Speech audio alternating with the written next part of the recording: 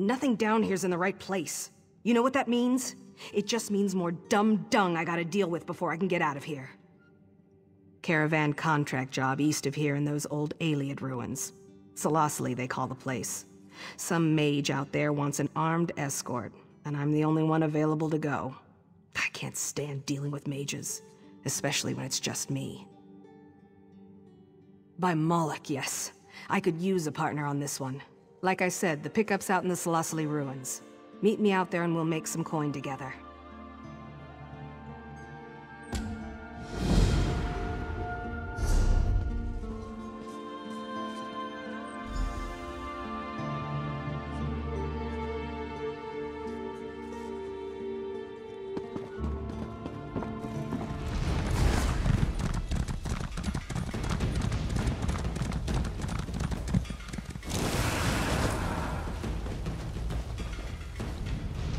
What in Moloch's name took you so long? You think I got time to sit on my arse out here? This job's hit a major snag and I need your help. It's the damn mage, of course. I told you. Working for them always gives me a headache, and this one's a real piece of work. I got here and the stupid mage... Well, you better just see for yourself. Follow me.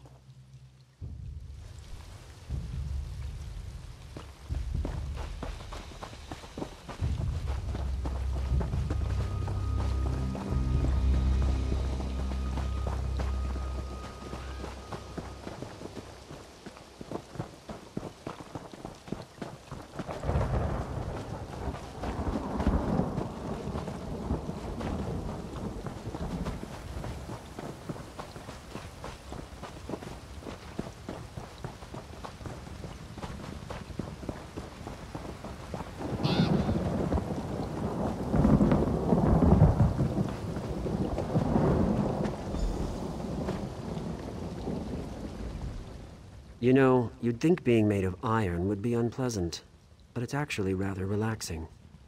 Or maybe that's just because I have no emotions. Can you believe this? The fool's turned himself into iron. It's like a practical joke. I keep expecting my boss to step out from behind a rock and just tell me he wanted to see how I'd react.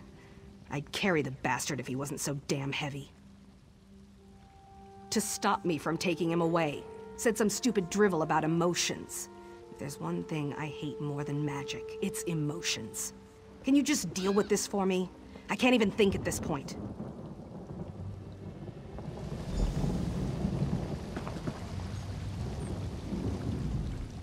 Hello there.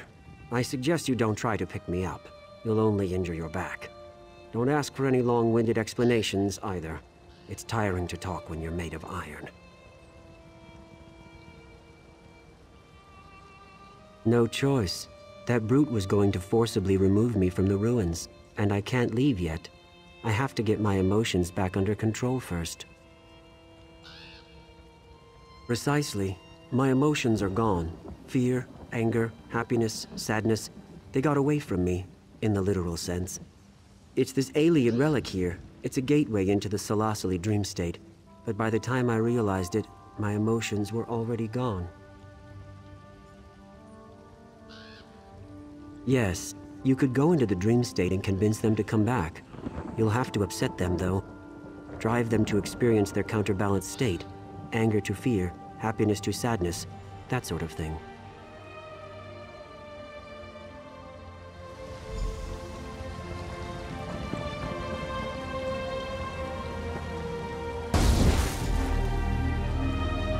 I can't believe this. You're just gonna lie down and take a nap?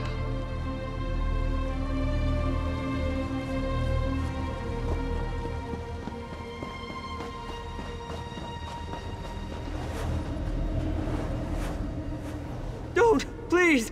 You're going to eviscerate me, I just know it! I don't want to be eviscerated! It sounds awful! Because I had a nightmare, and someone told me they were going to eviscerate me.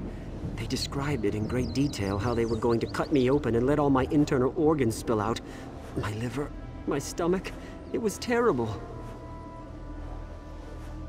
And it wasn't a very funny joke. My father was eviscerated, as a matter of fact. I'll put up with a lot, but jokes about evisceration are where I draw the line.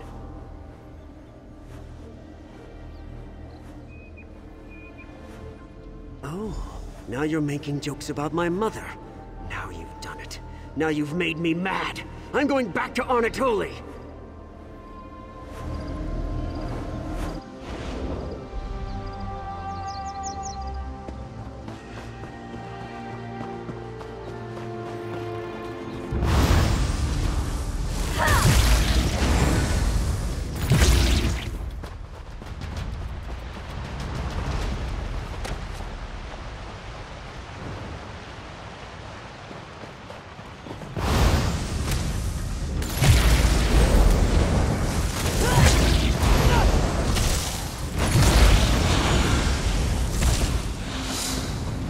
Watch out, everyone. This adventure is so much better than reading.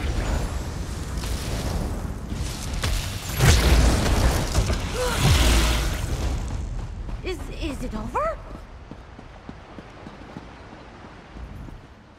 Hello there! I'm so glad you came by. I think I'm about to make a new friend, and you know what that means. I don't know about you, but when I make a new friend, I like to have a celebration. Buttons does too. Buttons and I are favorite friends, but there's always room for one more inside our circle of love. And you're invited. You want a quibble cake?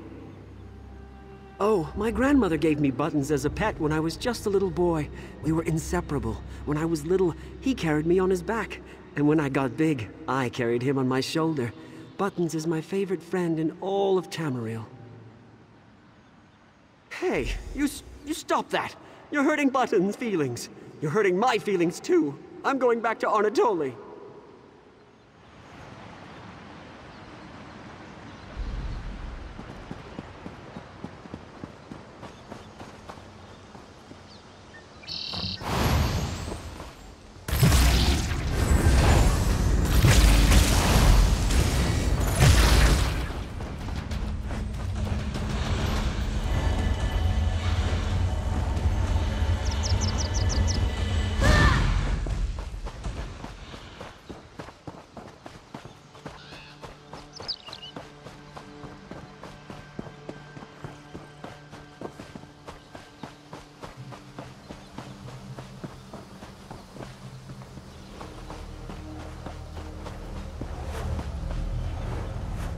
What are you looking at?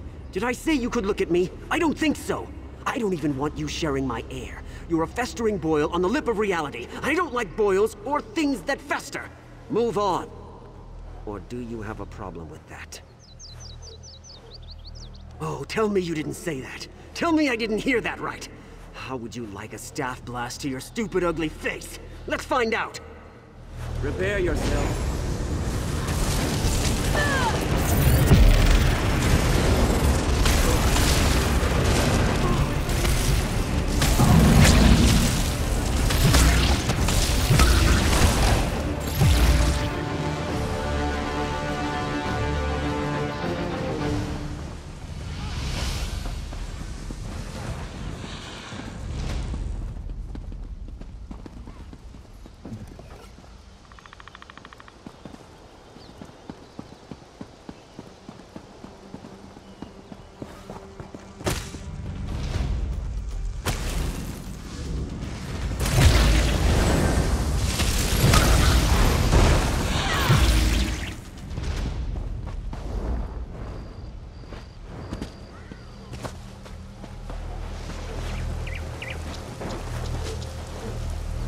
Did you see how gray it is here?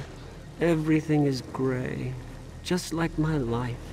One long chain of miserable, lonely days, each one worse than the day before it.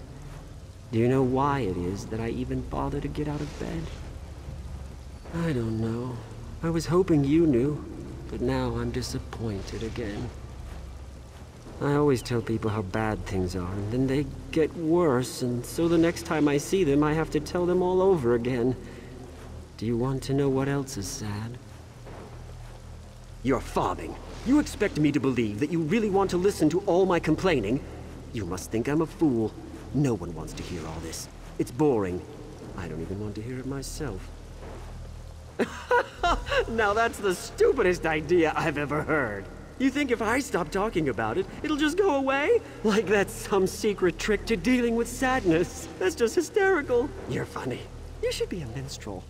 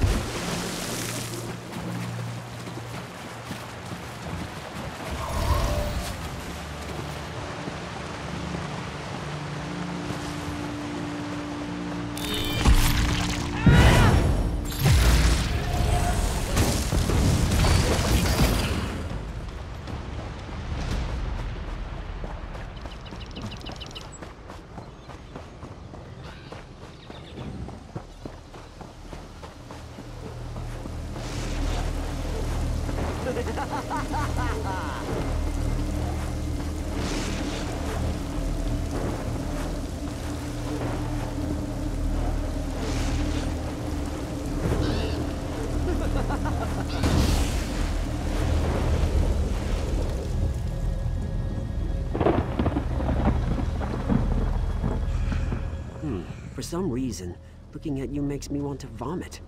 My emotions just feel like they're going to burst out and run away again. Overall, though, I am feeling a little lighter on my feet. I think so. I won't know for sure until I get home to my wife. Come to think of it, she's very similar to this Iliad relic. She's old and strange and brings out all of my emotions. Regardless, though, I'm ready to go whenever your friend is. So when I saw you go down for a nap, I decided this partnership was over. I certainly didn't think you were doing your part. Then the mage suddenly stands up and says he's ready to go, and that I have you to thank for it. Is that true? All right, I don't need to hear any more. I'm not gonna pretend I understand any of this, and I don't really want to. Here's your half of the payment. I'll make sure the mage gets safely to his destination.